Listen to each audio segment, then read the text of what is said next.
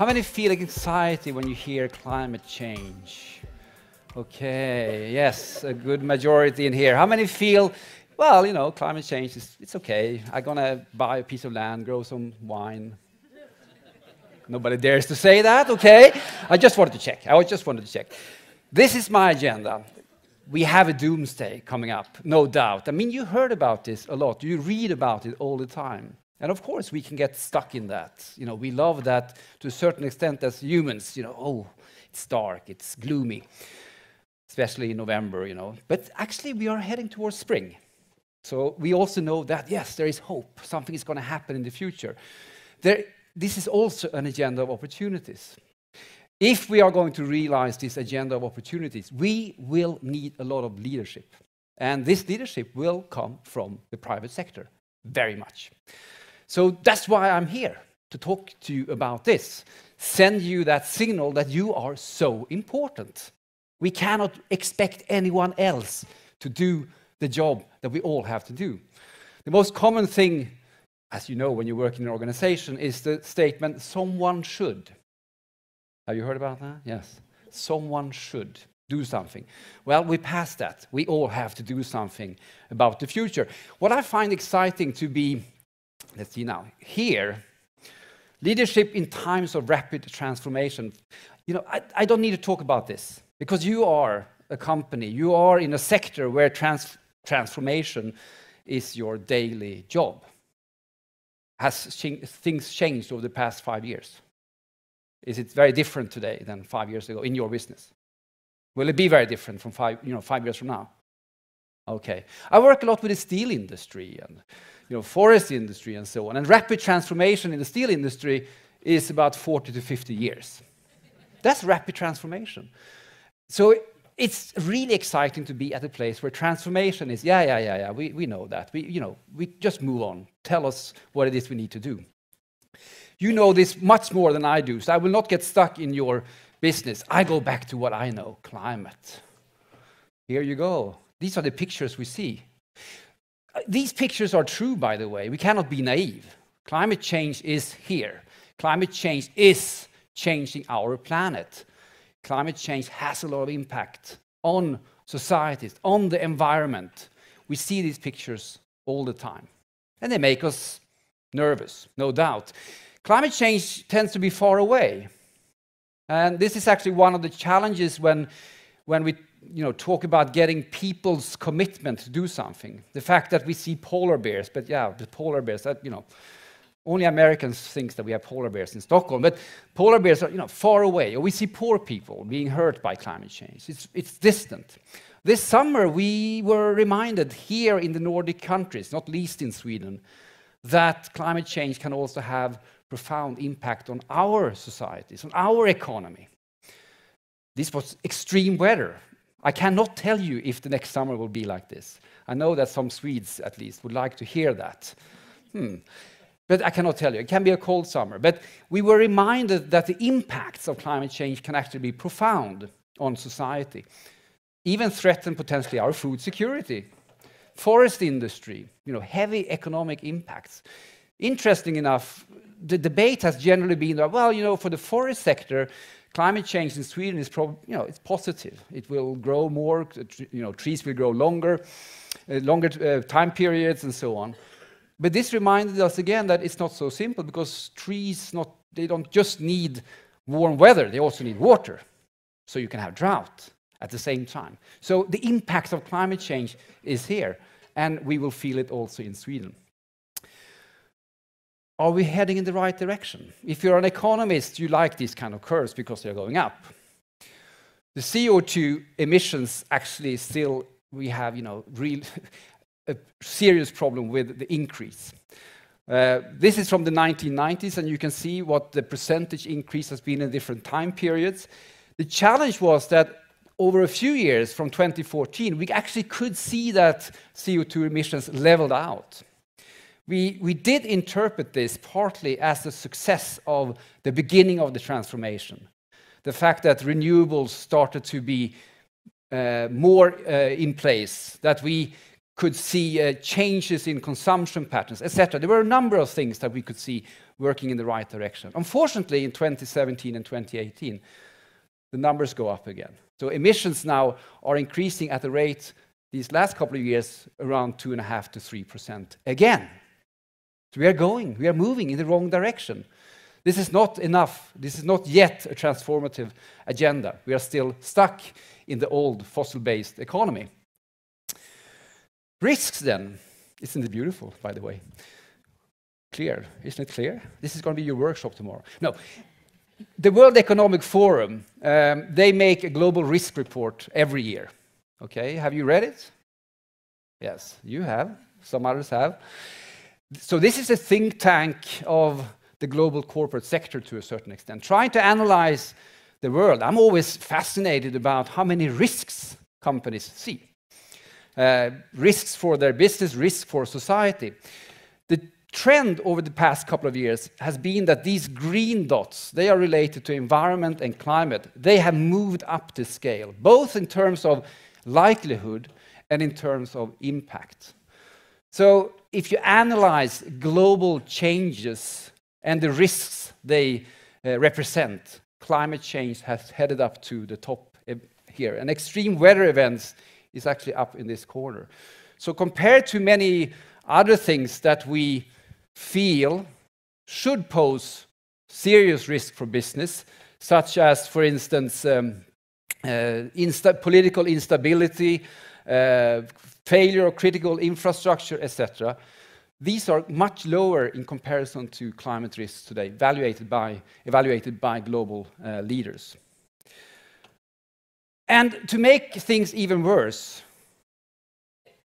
we also have other changes.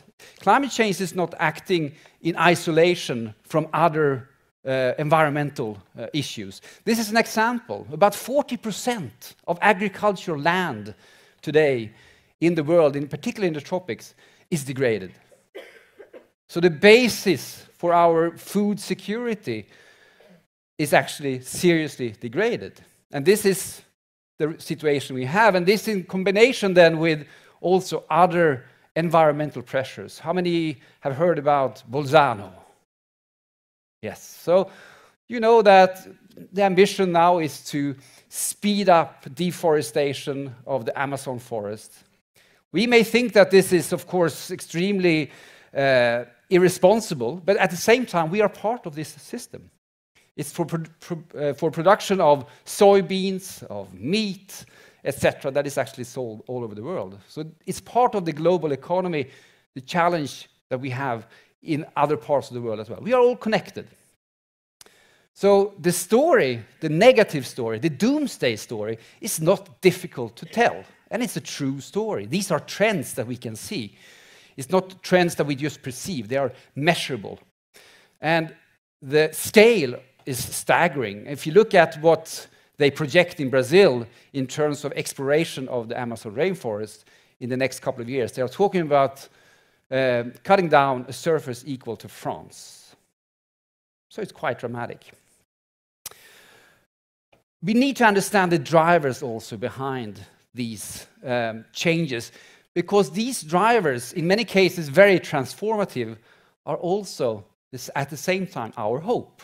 If we understand how the planet or societies, how economies are shifting, that's where we also have the opportunities to intervene. Anyone born 1950 in here? I don't think we passed that. No one is born in the 1940s any longer. Okay. So 1950 is 69 years ago. We had, if we looked at demographic, we had 7 megacities in the world, cities with more than 5 million people. This was the planet back then. So New York, we had Buenos Aires, we had London, we had Paris, we had the Ruhr, which was considered as an urban conglomerate. We had Moscow, we had Shanghai, we had Tokyo. Quite, easy, even for someone born in the 1960s to pick these cities, That was the world in 1950 in terms of mega cities. So in 65 years to 2015, how did things change? You work in a business of transformative change. You know that things can move very fast. The population, of course, we know it's growing, but how does it work with cities? These are cities in 2015. So in 65 years, it's a completely different planet. So we have to project also then for the future. What does this mean? How much are cities growing today? 1 million people per week is the urbanization rate today. So it means that we have to build, in principle, 1 Stockholm every week in the world. And of course, we are building these very sustainably. Perfect transport systems. I know that at least here in Stockholm, we like to complain about our transport system, but challenges elsewhere are, at a certain level of magnitude higher, I would argue. So we have enormous challenges in this urbanization. And if you take a country like India, for instance, the urbanization rate you are talking about there, according to their own statistics, being at the same rate as we've seen in China, India will have 400 million more people living in cities by 2050. If you translate that to infrastructure development, it means that India will build 1.5 times of the city infrastructure that the entire United States has today in 35 years. So you have to, think about New York, Chicago, Houston, Dallas, Los Angeles, Washington, all these cities, times 1.5 in 35 years. So these are huge challenges that we are facing when still the economy builds on these kind of structures. Is this a perfectly connected transport infrastructure? Do you think that digitalization could actually do something here? Potentially. Are there potentials actually in the fact that we are facing these challenges and other environmental challenges in our cities? This is a standard city air to breathe in many Asian cities today, not least in India, once again. About 5 to 7 million people die every year from air pollution. About 2.5 to 3 million women and children die due to indoor air pollution. So we can make a very long story about this. So how about the leadership now? Do you feel happier now? Do you feel, yes, we are moving in the right direction? Well, politicians also felt somewhat tired in 2009 when they all met in Copenhagen. This is a breaking point. If you look at international negotiations and trying to understand what actually happened in a few years' time, why you can actually argue that we are moving at least from one agenda to another. Why we have a shift in international policies right now. Well, 2009 was a breaking point. We had a major global meeting in Copenhagen, a climate meeting that was going to replace the agreement we had, the so-called Kyoto Protocol. This meeting failed completely, which was wonderful. It was absolutely great that it failed. I don't know how it is in organization, but sometimes when you need a shift, when you need to move from one stage to another, when you need to start to set daring goals potentially, you need to maybe fail first in order to see other opportunities. For instance, radical collaboration, that you have to find other ways forward. And radical collaboration, this was actually all about it in this meeting. What happened here? Well, here are the Western leaders. Only one of them remains still. That's democracy. They are meeting over there. In another room met China, India, Russia, and South Africa. They didn't talk to each other. Everybody was looking at this man who should come and save everything, Obama, and he was, of course, fully aware of the fact that he couldn't bring home an agreement because he would never be accepted in the US. The rhetorics in Copenhagen, the way we were talking about the climate issue, was the same way that I have been talking about it now for about 12 to 30 minutes. It is a negative agenda. We talked about the need to have a transformation, but then we added, and we all need to share the burden of the transformation. That was exactly the words that were used. I don't know if Telia uses this language. dear friends, dear colleagues, we will now share the burden of our operations. I hope you feel inspired. But this was exactly the conversation. We need to share the burden. And the corporate sector wasn't really there. It was really still only national political actors, very strong focus on national political actors. They were there. They were the ones that should take responsibility. We were expecting them to make decisions. And to make things even worse, we had the financial crisis at the same time. So, everybody was very worried about anything that could potentially threaten a recovery of the economy. And to make things even worse, these guys, the NGOs, the non-governmental organizations who argue that there is no planet B over here, they also put up an ice statue of a polar bear outside the conference center. And it was supposed to melt. But it was very cold in Copenhagen in December 2009. It didn't melt. Be careful about, symbolic politics and so on. So, in many ways, everything failed here. We got a Copenhagen Accord, and to be honest, Copenhagen Accord is not that bad. It's the first time we talk about the 1.5 and 2 degrees and the Green Climate Fund and many other things to save the face of the negotiators. But things didn't really work out. What happened then? Then comes the trigger.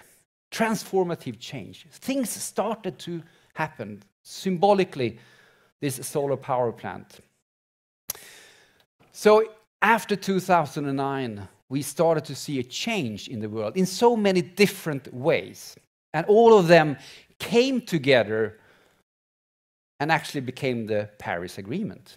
So this was actually 6 years later. And I know I asked you before, did things look very different 5 years ago? 5 years for you is a long time when you plan and so on. When it comes to international diplomacy and climate negotiations, 5 years is like, the next second.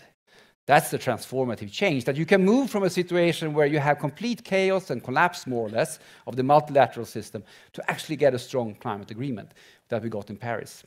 This is an amazing agreement. Don't listen to all these guys saying, well, it's not enough, and if we add everything here, it will still be 3.2, whatever. Again, these are, people who cannot see that we are in a transition phase. We are in a process. We are in a process of change. You don't have everything in place from day one. When you move home, move away from home, from your parents, you don't move into a 12, well, most of us don't, move into a 12-room apartment. Maybe never, but anyway, to a big house or whatever. You move into a one-room apartment, but you see a trajectory. I will start to work at Telia, I will get richer, and then I will buy a 4-room apartment. So it's a trajectory, and this is the same thing here. We are in a trajectory of change, and that's the most important. And the Paris Agreement is so smart because it's built up exactly like that. It is built up because people have listened to people like you, to be honest. Why? Because they are saying that we need to upgrade national plans for climate action every 5 years. Why? Because the technological development is so rapid today. We cannot today even project what we can do 5 years from now. So why should we set targets based on today's technology when we probably 5 years from now can be much more ambitious? So that's how this agreement is built. So anyone who tells you that this Paris Agreement is weak, always respond, no, it's a perfect agreement. It's just about implementation now. And we know that this is a challenge. These, how many know, have you seen this before? Oh my God, it make me cry almost. This is not the case everywhere, but I understand that you are a very progressive company. The global goals, interesting enough, in the private sector, these have been really adopted in many ways. This is actually a unique set of goals. I've been working on sustainability issues since 1991. I started in the UN in 1996. And this is a transformative agenda. The fact that we could actually combine all these development targets with social targets, environmental targets, financial targets, economy, and also add the whole issue of partnership, the whole issue of safe or well-functioning institutions, peace and trade, etc., is unique. Placing also the climate action agenda in a much broader context. And this is important today. And I will come back to that. Why is this so important today? Because we have other changes happening right now. So the combination of the climate agreement and the SDGs was actually quite unique. And mind you, it was very smart because the SDGs came in September before Paris and addressed all these tricky things about the global financial system and so on. And then came the Paris Agreement. What about this? This is the most beautiful graph we have when you work, when you work on climate action. Can you see what it is? Well, these are the prices of energy. They have translated into similar price. So fossil fuel, you have here, extraordinary, low price, quite stable price in comparison, all the way back, since the beginning of the century. Some increase here towards the end, which is actually quite good. They start to pay maybe the costs also. This is solar PV. And it starts when? It starts when we had the Copenhagen meeting. 2009, it starts. And it ends when we had the Paris meeting, 2015. That is the critical thing why having these 5-year programs is so important. So if we set the goals when the solar was up here, this is what we're going to achieve the next 30 years. How smart would that be? We had no clue about this development. And I promise you we didn't have a clue about how this would then also play out in reality. I can say, of course, behind this price dip, it's not just market, it's also a lot of politics. The fact that Germany had Energiewende and China was actually very interested in pushing out solar technology and so on. But still, you had that price. And the effects of this then starts to show off. International Energy Agency, I had to change the scales there. That's why the curve is very flat down here, so it's difficult to see it. But International Energy Agency, they had this projection for solar in 2006. Looks quite depressing. It's going to be an increase. So Greenpeace, they also made a calculation and checked, and they said, well, we're going to get a climate agreement in Copenhagen, and then it's really going to take off. It's going to be a transformative development. It's going to be, exploding, and this is actually, it's a huge difference here, of course. So it's going to, really take off. International Energy Agency said, well, maybe things will be a bit better. Okay. So, we started to see that, things were coming. So, okay, Greenpeace then felt, they are getting close. We better become more ambitious here. So they said, okay, no, it's going to go from basically 0 to 100 gigawatt. This is gigawatt. In just a few years, from 2010 up to 2015, 100. And then comes reality. Wow. It's beautiful, isn't it? These are the kind of, graphs that you recognize. Number of internet connection, number of mobile telephones, but in other sectors, this is actually quite cool. yeah, okay, we've all seen that before. So, and the explosion actually continues. I was in Morocco last week and visited one of the biggest solar plants they have, and because solar still is seen as something, well, it's small scale, and what. This is a plant, 700 hectares. 700 hectares. 550 megawatts, 2 million people connected. So we are moving now in a direction where we will see a dramatic shift in the whole energy politics of the world. And actually many countries in the south, in Northern Africa and still in the Middle East, well, they've done it before, but in Northern Africa, they are saying, we're going to compete with the cheap energy provided in Northern Europe. We're going to attract new business to our region because we're going to be able to provide low-cost energy in the future. Transformative change. What is then driving this? Well, it's not any longer national politicians. And that's the other shift, why we could get the Paris Agreement. What is happening right now is that we see cities driving transformation. Cities saying that we do not want to get stuck in our development in the old fossil fuel economy. We are looking at the future. And you remember I told you 1 million people per week is the growth of cities. So this is a perfect opportunity, combining the dramatic cut in energy prices from solar, wind, and other renewables with a political drive to a new climate economy. The fact that this is seen as a competitive edge. And companies being in the front line there will see major opportunities from numbers such as this one. if you were from the building industry, I can tell you, you would already be on the way out here. Because, you know, when they see numbers from McKinsey, of course, they're quite speculative, but that investments in infrastructure over the next 20 years is somewhere around 80 to 100 trillion, that's $1,000 billion. It's a terrible number. But you can then see what it means. It means that in 20 years, we are supposed to build infrastructure where the value is more than the entire current stock today. You can be scared by this, but you can also see it as an enormous opportunity. If we can get these investments to be right, if we can get these investments to only add a very small additional, quite often capital cost in terms of investment, they can actually be the new climate economy. They can actually take us to a non-fossil society.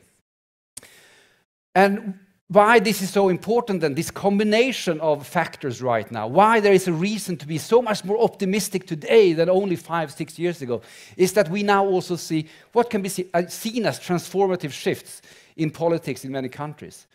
I had an opportunity to be on a program with the Indian environment minister a few years back, and he was saying then very clearly, we will never give up coal. Environment minister, mind you.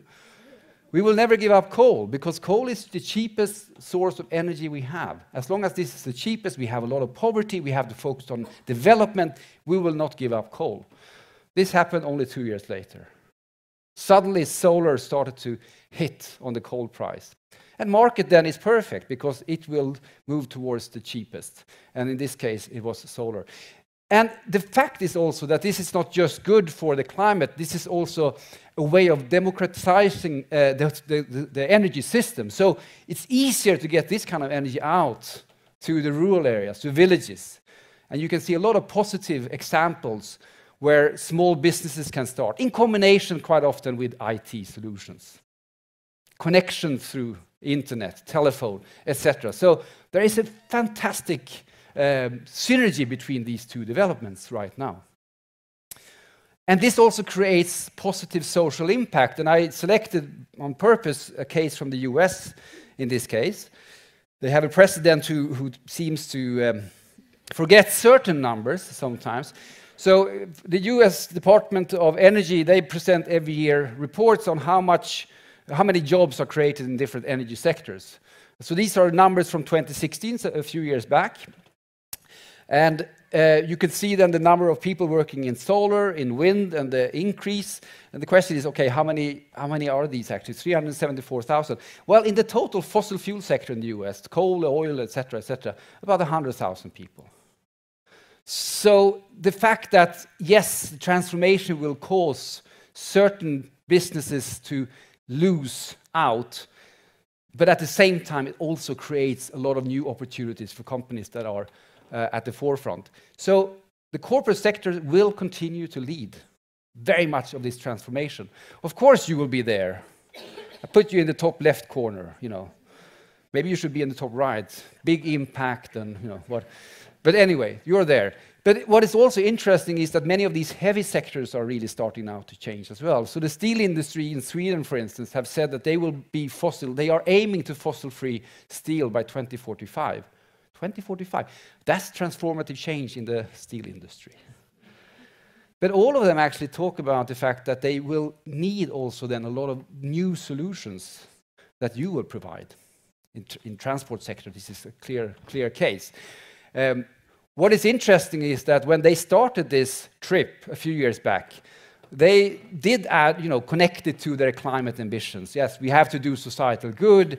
This is very important for the planet, etc. I spoke with them yesterday. They have a project called Hybrid, where they collaborate, Vattenfall, SSAB, standing for 10% of Sweden's emissions, and LKAB.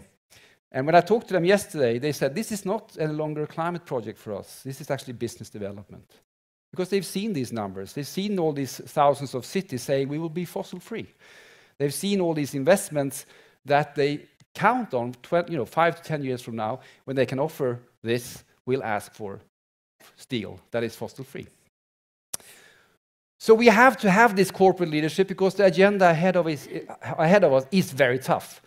These are examples of how quickly we have to get CO2 emissions down. You remember the curve is still going up. We have to bend the curve, we have to get them down. And if we don't get them down quick enough, we have to also reduce the CO2 in the atmosphere by negative emissions, as it's called. It's very strange, but anyway, negative emissions. So sucking out carbon dioxide. We need corporate leadership because we also have to deal with global security issues. And this is just one example. I will not dwell on it too much, but just to understand why things are so connected today. This is a very important region for the global economy. Okay? This shows the water availability in the region. It shows that today, this map is made by Coca-Cola, by the way, so it's absolutely true. It shows that there is basically enough water for the economic activity of the region. So blue areas here, okay, in terms of water availability. Red, very difficult, so up in Beijing, for instance. They made just a calculation. How will the situation be in 2025 if we don't do anything? If we just look at projections in terms of water use in cities, for industries, etc. What will happen in this region that is so important for economic stability and development? So just in 5 years. These are geopolitical changes that is driving China today to invest in land and water resources in Africa and Latin America to safeguard food security for the future. So we have geopolitical agendas moving forward.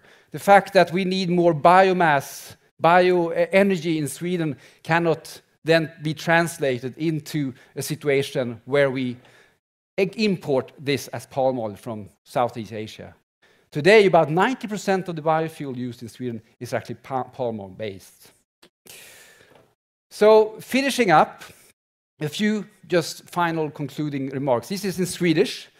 It's actually headlines from last year showing that there is some anxiety in Sweden about mines. The transformation will require a lot of new minerals, a lot of more minerals, as you also know, cobalt, vanadium, whatever. These are conflicts that will start to come up also in our part of the world.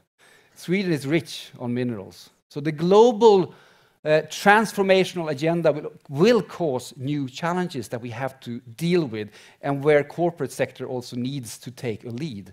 How can we focus on a circular economy? I know you have that as one of your key goals, the circular economy.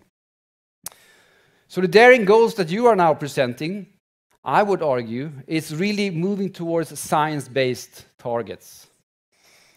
And science-based targets are quite often connected with different numbers set by the reality. The fact that we have to move from 405 ppm carbon dioxide and emissions to a situation where we actually can secure a 1.5 degree. We have to move from 50 billion tons of carbon dioxide released every year to 5. Why is this so important then that we have corporate sectors driving for this? Well, in Sweden we have the fossil-free initiative. All these sectors have set science-based targets as sectors. They have argued, they have said that they will all strive towards fossil-free operations by 2045. This is fantastic. I don't see the telecom sector yet. But you are an enabler. And that is actually critical. If you look at many of these strategies that they put together, they're talking very much about the enabling environment that they need. And they need the technologies, etc. So these will drive a lot the business development over the next decade and two. And finally, this terrible graph, I just wanted to end there, because this is both positive, but at the same time also a bit scary. And you haven't seen this one, by the way, because it's actually from a report that will be released next week by Thomson & Reuters. But they gave me permission to use it. This shows the 25 biggest emitters in the world today. Telia is not there. Do you feel happy? Of course not. We are not one of the big emitters. But there are 25 biggest emitters. Coal India up there. How many have heard about Coal India? 4 or 5. They emit 4% of global CO2 emissions. 4%! 10 times more than Sweden. They have 550,000 employees also. So these 25 companies, they represent 20% of all emissions in the world. So you only need to gather these 25 CEOs and tell them to do something, and we will actually come a long way. So what this report is looking at is actually how many of them have set some kind of science-based targets. Because what they will argue is that if we don't set these targets, very clear targets saying we are moving to fossil-free society by 2030, 2045, we will not succeed. And if we're looking at the biggest 25 emitters, they are far from setting science-based targets. So these are, you could say, level of ambition. The more they have here, the better it is. So level of ambition. So only 3 companies here are moving to publicly committed science-based targets. So we still need corporate leadership. We need examples of corporations that dare to set goals that actually go beyond what feels comfortable today. And I would argue that you are in the best position for this. I have high expectations because you are in a sector that is very used to transformative change and to set, I think, daring goals for the future. So thank you very much.